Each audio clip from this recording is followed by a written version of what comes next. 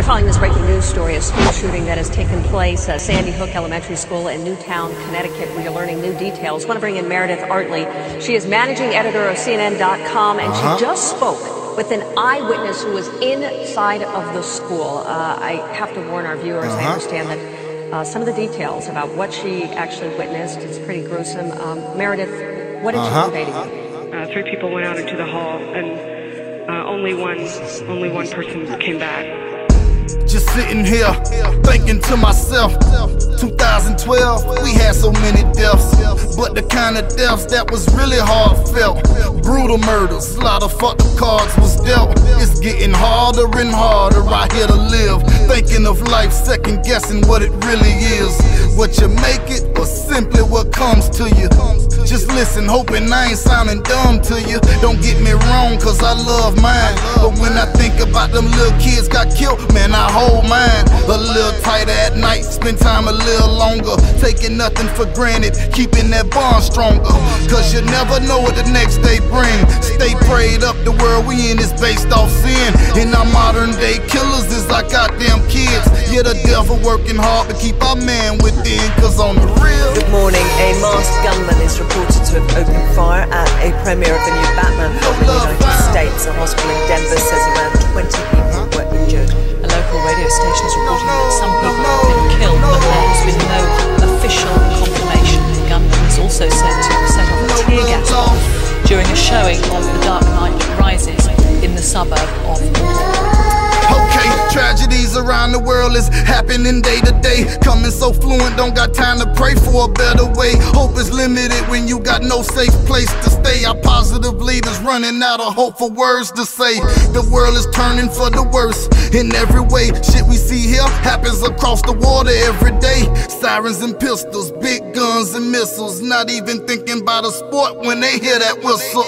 From movie theaters to elementary schools, poor excuse of a human walking around with high-powered tools. Weak-minded pussy snaps and goes on a rampage. Copycat killers trying to build up a fan page. You just never know what the next day bring. Stay prayed up, the world we in is based off sin, and our modern day killers is our goddamn kids. Yeah, the devil working hard to keep our man within, cause on the real. Good evening. Tonight, I can report to the American people and to the world.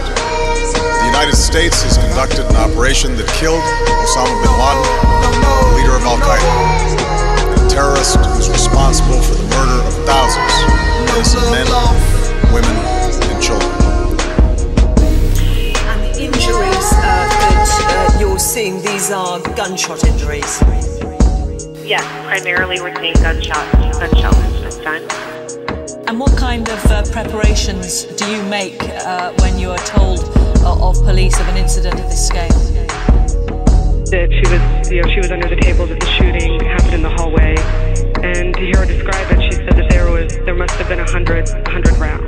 And I asked her to clarify that. I said, really, truly 100 rounds, and she said at least. She said that there was confusion, there was yelling, and understandably, she said there was yelling in the hallway, and she couldn't tell for a while if it was the police or the shooter. When I talked to her, she was still inside the school. The school's on lockdown. It was nearly 10 years ago. A bright September day was darkened by the worst attack on the American people in our history. The images of 9/11 are seared into our national memory. Hijacked planes cutting through a cloudless September sky. The Twin Towers collapsing to the ground. Black smoke billowing up from the Pentagon. The wreckage of Flight 93 in Shanksville, Pennsylvania, where the actions of heroic citizens saved even more heartbreak and destruction. And yet we know that the worst images are those that were unseen to the world. The empty seat at the dinner table, children who were forced to grow up without their mother or their father, parents who would never know the feeling of their child's embrace, nearly 3,000 citizens taken from us, leaving a gaping hole in our hearts.